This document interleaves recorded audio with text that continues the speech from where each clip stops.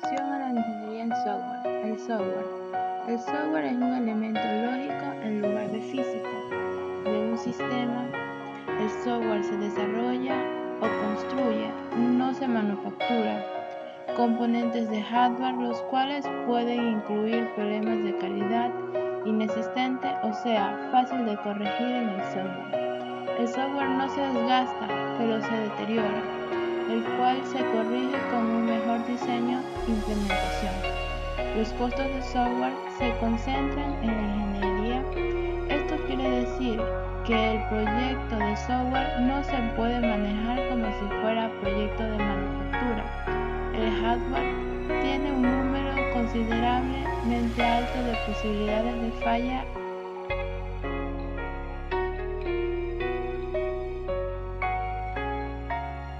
al inicio de la vida. Se hace referencia a defectos de diseño de fábrica, manufactura.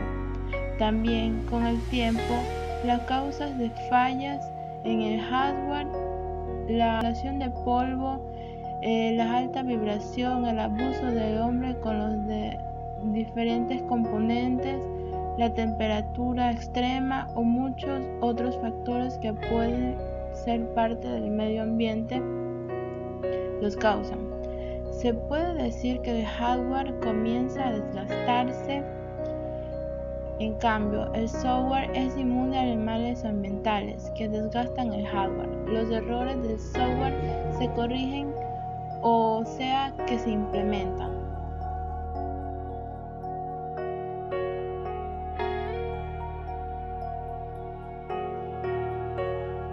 La naturaleza del software. En la actualidad existen grandes categorías de software. Las computadoras que presentan retos continuos para los ingenieros de software. Primero, software de sistemas. Colección de programas escritos para servir a otros programas. Por ejemplo, los compiladores, editores y utilitarios para la administración de archivos, los cuales procesan estructuras de información completa para determinar otras aplicaciones de sistemas como los componentes de sistemas operativos, controladores, software de red, procesadores para las telecomunicaciones, procesan datos indeterminados. Segundo, software de aplicación. Son programas independientes que resultan una necesidad de negocios específica. Ejemplo, el procesamiento de transformaciones en los puntos de venta. Software científicos y de ingeniería. Se caracterizan por algoritmos, abarcan desde la astronomía hasta la vulcanología, desde el análisis de tensión automotriz hasta la dinámica orbital de los transbordadores espaciales, y desde la biología molecular hasta la manufactura automatizada, diseño asistido por computadores. Cuarto, software importado o incrustado.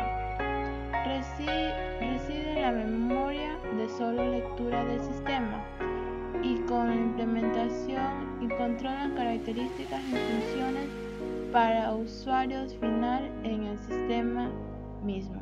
Ejemplo, controles de teclado, calculadoras, comandos de televisión, etc. Quinto, software de línea de productos, diseñado para proporcionar la capacidad específica y la utilización de muchos clientes diferentes que pueden enfocar en un nicho de mercado limitado. Ejemplo, productos para el control de inventarios, hojas de cálculo, multimedia, entretenimiento, manejo video, administrador de personal y finanzas en los negocios. Sexto, aplicación basada en web. Las web apps son un claro ejemplo de estos. Engloban espectro amplio de aplicaciones en su forma más simple. Son apenas un poco más que un conjunto de archivos de hipertexto ligados que presentan información mediante texto y algunas gráficas. También, por último, tenemos los software de inteligencia. Utilizan algoritmos no numéricos en la resolución de problemas completos que es implementada a bordo de medios de análisis directo. Incluye la robótica, reconocimiento de patrones, imágenes y voz, los juegos de computadoras, entre otros.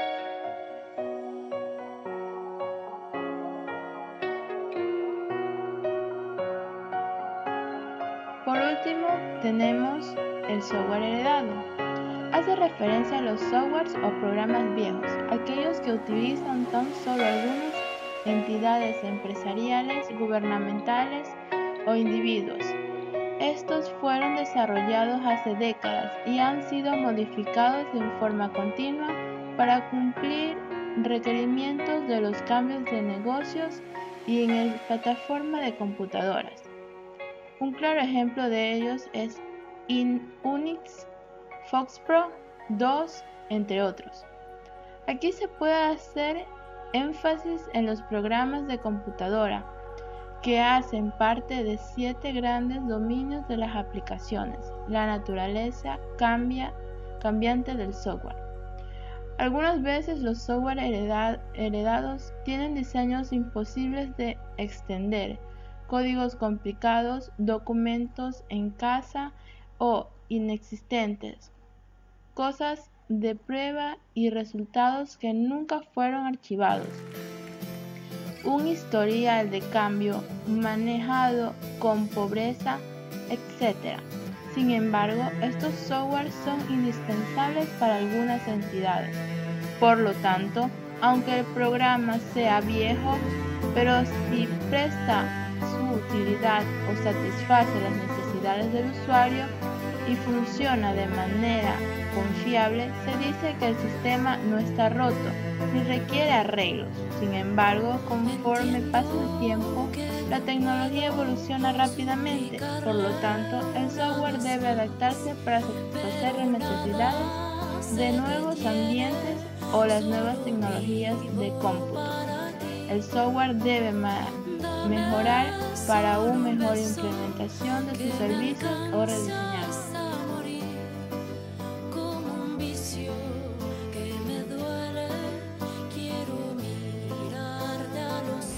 La naturaleza única de la web app.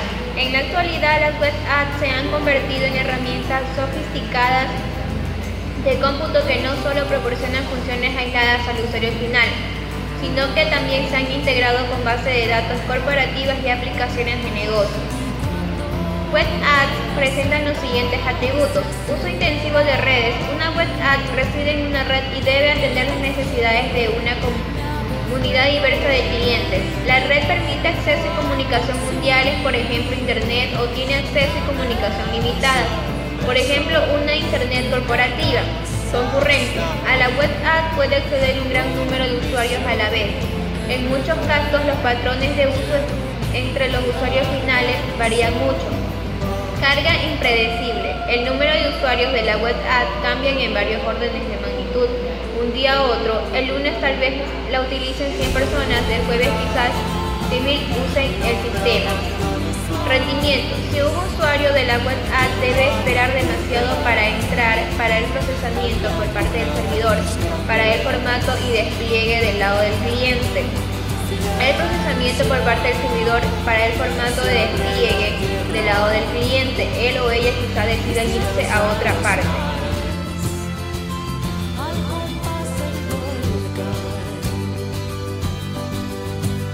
Disponibilidad. Aunque no es razonable esperar una disponibilidad del 100%, es frecuente que los usuarios de la web app populares demanden acceso a 24 horas de los 365 días del año. Los usuarios en Australia o Asia quizá demanden acceso en 24 horas en las que las aplicaciones internas de software tradicionales en Norteamérica no estén en línea por razonamiento de mantenimiento. orientadas a los datos. La función principal de muchas web apps es el uso de intermedias para presentar al usuario final contenido en forma de texto, gráficos, audio y video. Además, las web apps se utilizan en forma común para acceder a información que existe en un base de datos que no son parte integral y también basados por web, por ejemplo, comercio electrónico o aplicaciones financieras.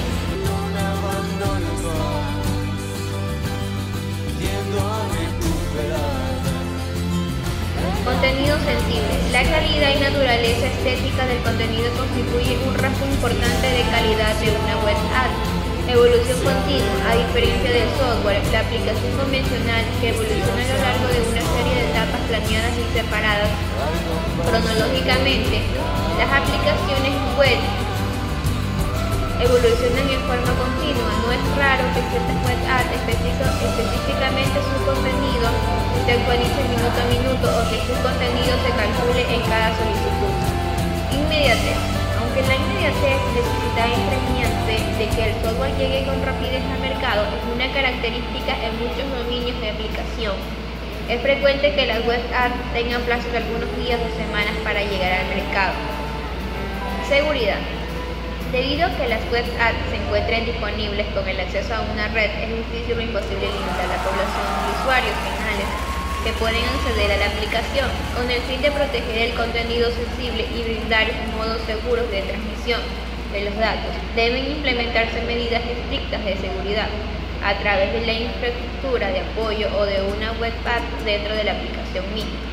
Estética. Parte innegable del atractivo de una web app en su apariencia y percepción que se ha diseñado una aplicación para comercializar o vender productos o ideas. La estética tiene tanto que ver con el éxito como el diseño técnico. Ingeniería de software. El software se ha incrustado profundamente en casi todos los aspectos de nuestras vidas y como consecuencia el número de personas tiene interés en las características y funciones que brindan una aplicación específica ha crecido en forma notable. Los requerimientos de la tecnología de la información que demandan los individuos, negocios, gobiernos y se hacen más complejos cada año que pasa.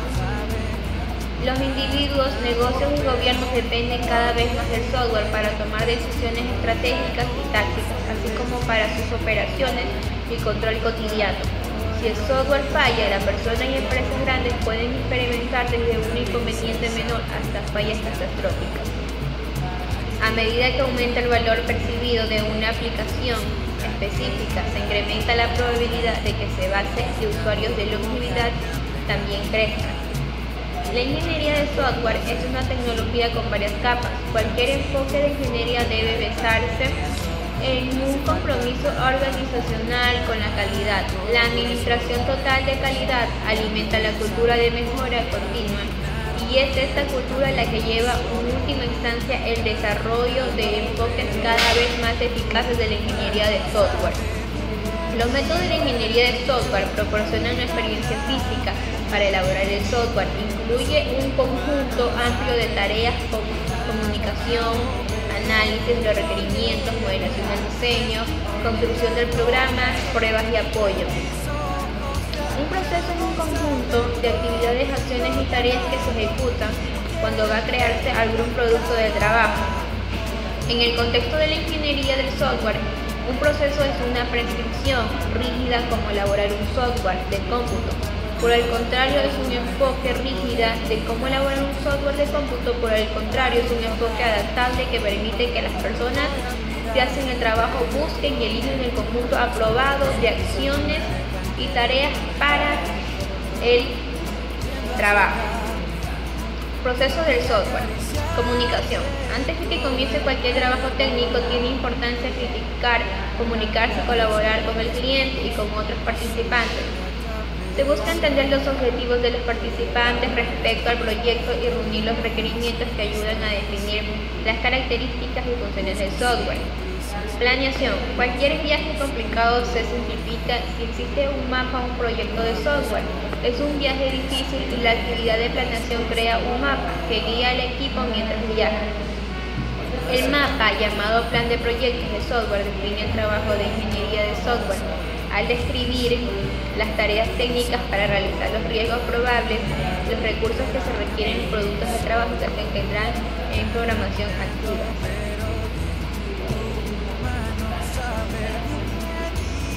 Actividades estructurales del proceso de ingeniería de software. Son completamente, por cierto, un número de actividades. Seguimiento y control del proyecto de software. Administración del riesgo.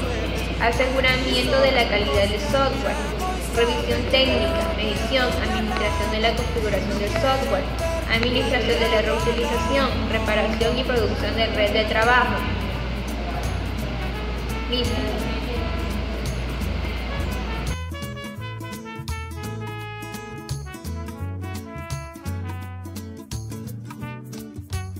La práctica de ingeniería de software, uno de los modelos generales del proceso de software compuesto de un conjunto de actividades que establecen una estructura para la actividad de la ingeniería de software. Las actividades estructurales generales como la comunicación, planeación, modelado, construcción, despliegue y las actividades sombrillas establecen el esqueleto de la arquitectura del trabajo de la ingeniería de software. La esencia de la práctica. La esencia de la práctica de la ingeniería de software está basada en 4 puntos. El primero es entender el problema, que es la comunicación y el análisis. El segundo es planear la solución, que es el modelado y el diseño del software. El tercero, ejecutar el plan, que es la generación del código. Y el cuarto es examinar la exactitud de los resultados, que es probar y asegurar la calidad. Principios generales. Se define la palabra principio como una ley importante o suposición que subyace y se requiere en un sistema de pensamiento. Algunos se centran en la ingeniería de software como un todo, otros consideran una actividad estructural general específica, por ejemplo la comunicación.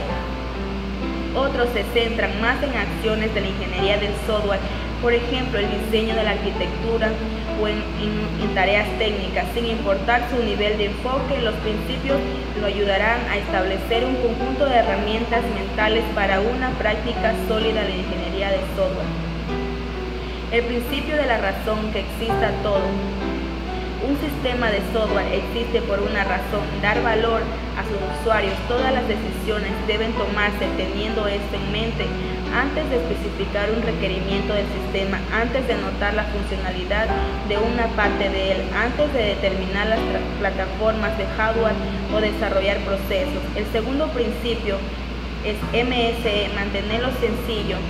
El diseño de software no es un proceso caprichoso. Hay muchos factores por considerar en cualquier actividad del diseño. Todo diseño debe ser tan simple como sea posible. Esto facilita conseguir un sistema que sea comprendido más fácilmente y que sea susceptible de recibir mantenimiento. El tercer principio es mantener la visión. Una visión clara es esencial para el éxito de un proyecto de software. Sin ella, casi infaliblemente, el proyecto terminará siendo un ser con 2 o más mentes. El cuarto principio: otros consumirán lo que usted produce. Rara vez se construye en el vacío un sistema de software con fortaleza industrial. En un modo u otro, alguien más lo usará, mantendrá, documentará o de alguna forma dependerá de su capacidad para entender el sistema. El quinto principio: abre hacia el futuro. Un sistema de larga vida útil tiene más valor en los ambientes de cómputo actuales, donde las especificaciones cambian de un momento a otro y las plataformas de hardware quedan obsoletas con solo unos meses de edad. El sexto principio: planea anticipado la reutilización. La reutilización ahorra tiempo y esfuerzo al desarrollo de un sistema de software. Lograr un alto nivel de reutilización es quizá la meta más difícil de lograr. El séptimo principio: piense. Este último principio es tal vez el más que se pasa por alto. Pensar en toda la claridad antes de emprender la acción casi siempre produce mejores resultados. Cuando se piense en algo, es más probable que se haga bien. Asimismo, también se gana conocimiento al pensar cómo volver a hacerlo bien. Mitos del software.